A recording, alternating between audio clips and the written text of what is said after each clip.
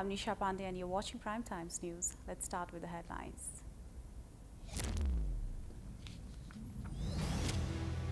Parties active in making strategies with the announcement of the election. The ruling coalition forms a working group for the distribution of seats.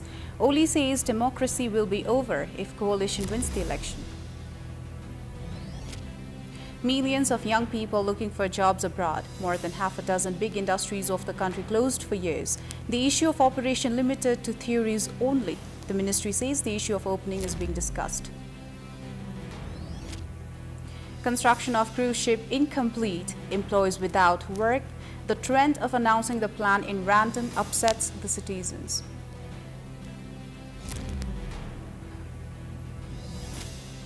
At least 13 people dead and dozens injured when a fire broke out in a pub in eastern Thailand.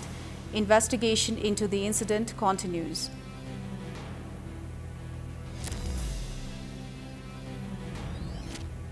A Nepal women's team drops one position to 102 in FIFA World Ranking.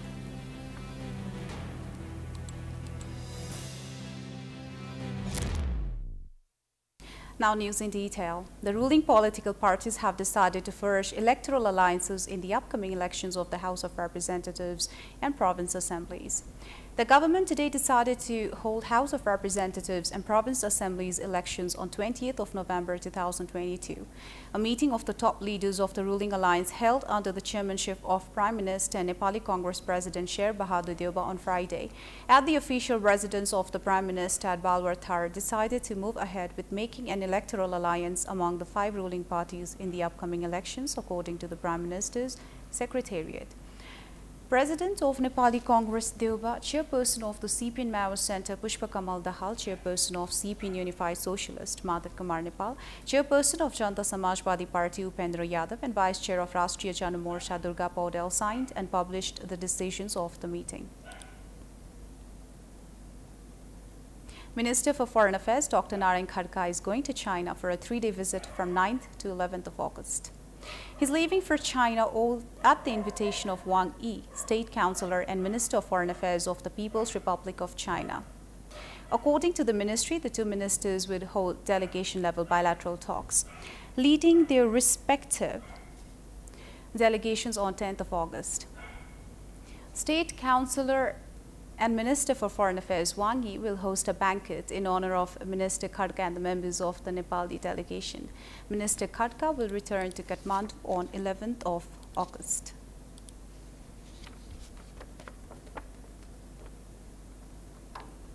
Nepal Communist Party Revolutionary Maoist Mohan Vaidya Kiran and CPN majority Dharmendra Bastola Kanchan have agreed to unite the party. It was agreed to unite the party at the meeting of the team.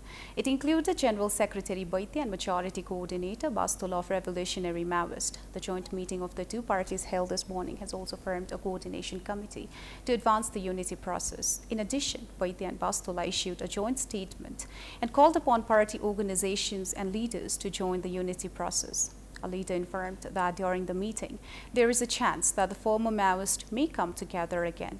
They also formed a 12-member coordination committee to advance the unity process. By issuing a joint statement, Vaidya and Bastola have also called upon party organizations and leaders to join the unity process.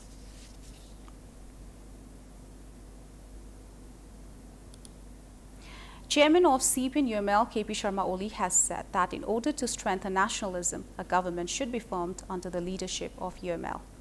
Addressing a program organized by the party's Valley Special Provincial Committee in Bhaktapur today, Oli said that if the current coalition runs the government for the next 5 years, the country will be destroyed, adding that to strengthen nationalism, a government should be formed under the leadership of UML.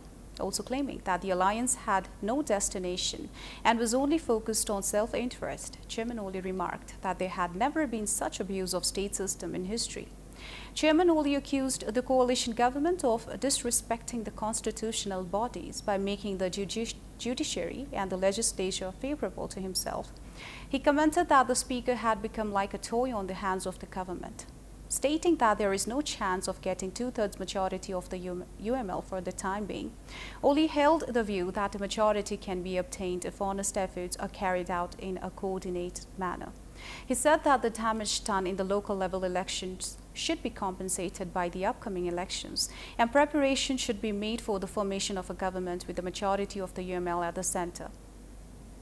Oli instructed all to focus on the elections.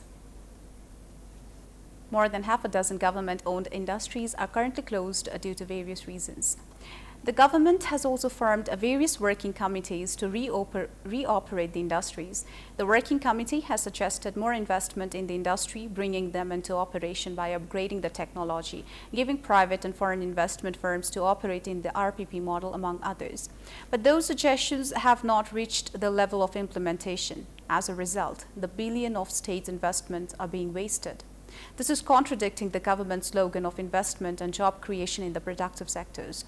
The study report on the reoperation of government-invested and currently closed industries 2021 has mentioned that 7 different industries can be reoperated. Similarly, Bhikuti Paper Factory, the biggest paper factory in Nepal, which was sold by the government to the private sector for a pittance, has now turned into ruins.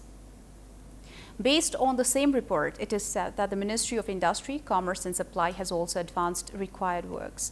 The ministry says that the discussions are ongoing for the same. According to the ministry, no decision has been taken on the mode of operation of the closed industries.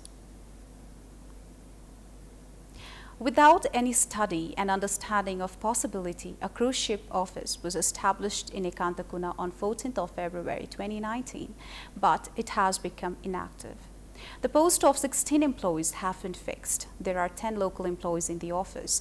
Employees are not even found in the office during office hours. On reaching the ship office today, hardly 5 to 6 employees at the office were found. They were just roaming around.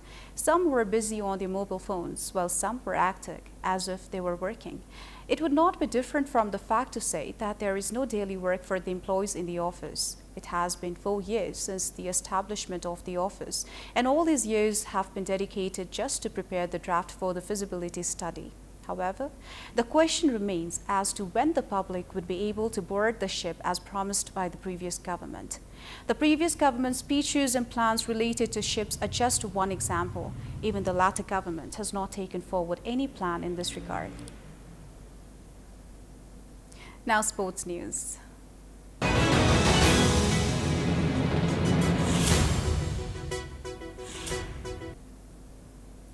Nepal women's team has dropped 1 position to 102 in FIFA World Ranking. FIFA released the ranking today, in which Nepal collected just 1,196.73 points. Nepal has dropped 1 place in the new rankings released by FIFA, the highest body of world football. In the new ranking, Nepal is at the 102nd place, falling 1 rank below from its previous 101st ranking. In the ranking of Asian countries, Nepal is at the 21st place. Similarly, Nepal is ranked 2nd among South Asian countries. India, which is ahead of Nepal, is at the 58th position. The US remains at the top of the world rankings. Similarly, Germany is in the 2nd place, while Sweden has fallen to the 3rd place. England is 4th and France is 5th in the rankings. Similarly, Netherlands is in 6th position, Canada in 7th, Spain in 8th, Brazil in 9th, and North Korea is in 10th position. With this, we have come to the end of the news. Before wrapping up, here are the headlines once again.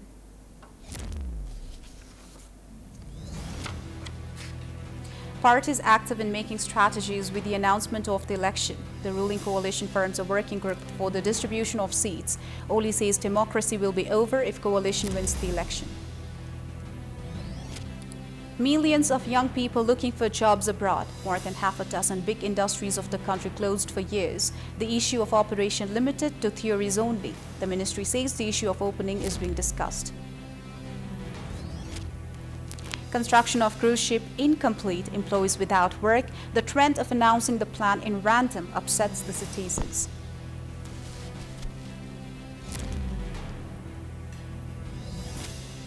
At least 13 people dead and dozens injured when a fire broke out in a pub in eastern Thailand. Investigation into the incident continues.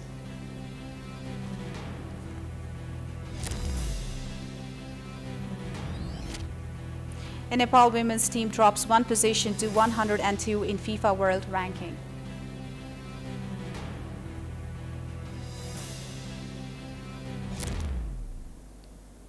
That's it for tonight. Thank you for watching Prime Times News.